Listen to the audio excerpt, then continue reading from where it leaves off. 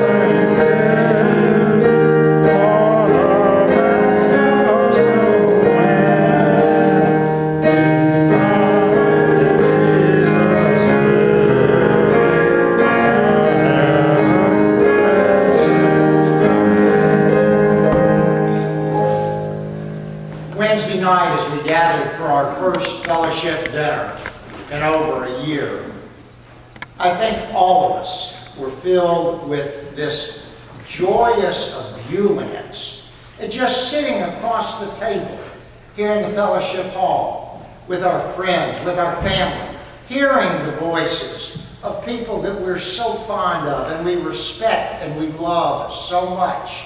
And it was just good to be in the house of the Lord. But you know, the Lord's house has many rooms. We think about the sanctuary, and yet I think most of you would agree with me that the fellowship hall means just as much and has just as many memories as does gathering in the sanctuary and gathering with friends to worship and to sing hymns. But nothing means as much as gathering around the Lord's table, because this is where Christ invited each one of us to come each time we gather. So I ask you to look around. What a feast we have this morning. Christ invited us. Christ is the host, and we are the privileged guests to partake of his broken body and his spilled blood. Will you pray with me? Privilege is the word, Father. We have done nothing to earn our invitation. You gave the body of your Son. You gave the blood of your Son, that we might have eternal life, both given out of your undying love for us. Hear us as we say thank you this morning, for it's in his name we pray. Amen. In that upper room, that last night before he was crucified, Jesus met with his friends for that last Seder meal, Passover. And after the meal was over, Jesus stood at his spot at the table, and he reached down and he picked up a loaf of bread. And he broke that bread, and he blessed it, and he gave thanks for it. And he said to them, "This is my body that is broken for you for the forgiveness of your sins. Do this in remembrance of me."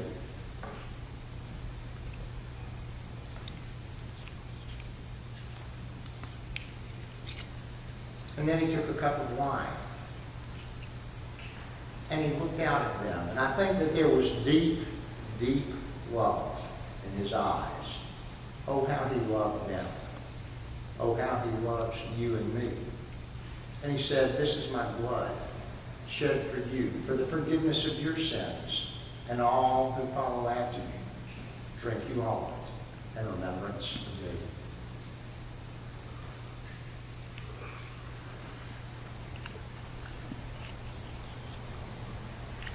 Loving God, for the love that we no way earned, that we no way deserve, and yet you pour out upon us every moment of every day, we give thanks. In Jesus' name, amen.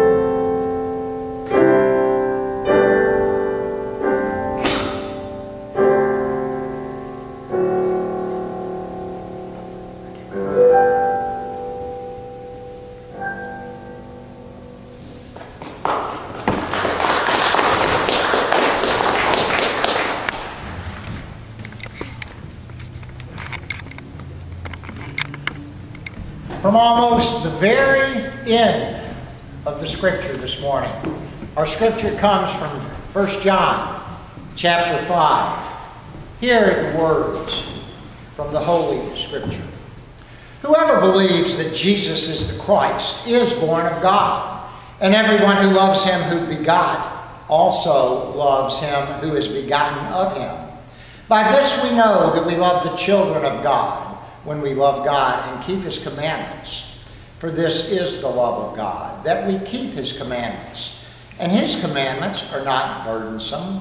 For whatever is born of God overcomes the world, and this is the victory that has overcome the world, our faith. Who is he who overcomes the world, but he who believes that Jesus is the Son of God? This is he who came by water and blood, Jesus Christ, not only by water, but water and blood.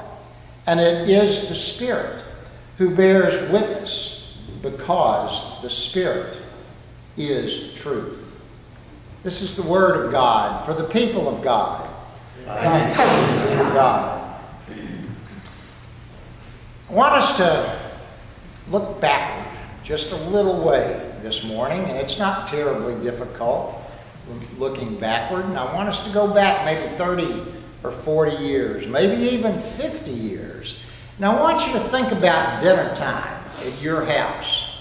And maybe the television would come on at 5 or 5:30 or 6 or sometime in there, as you ladies might have been fixing dinner and the men were coming home and the children were trying to get their homework done, and the TV came on, and there were folks like Walter Cronkite or John Chancellor or Dan Rather or Huntley and Brinkley. And then there in the tail end of that parade, Tom Brokaw. And remember what it was like watching them before dinner time. And that nightly ritual kept many parents current with current events.